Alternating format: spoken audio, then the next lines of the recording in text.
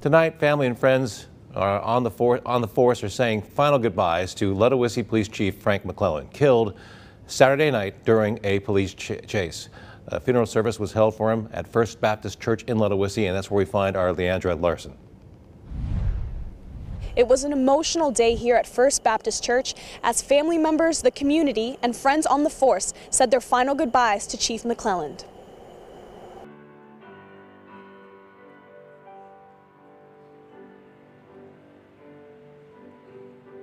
A fallen hero remembered for making the ultimate sacrifice. While Chief McClelland is being honored for his service to the community, he was more than just a police officer in Ludowici. He was family.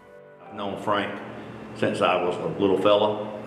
I grew up across the street. We were across the street neighbors. Our parents were friends. We've known each other for many years.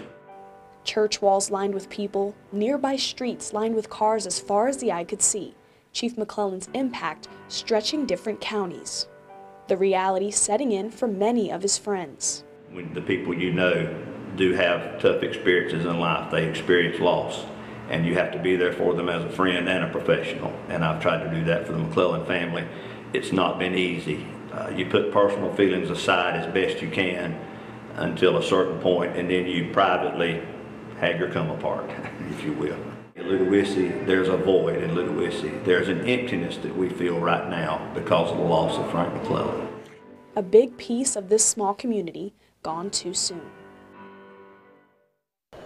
Chief McClelland was a lifelong resident of Long County and served on the police force for over a decade. Reporting in Ludowici tonight, Leandra Larson, WJCL 22 News.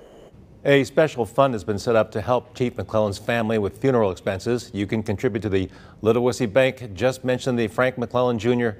Blue Line Memorial Fund.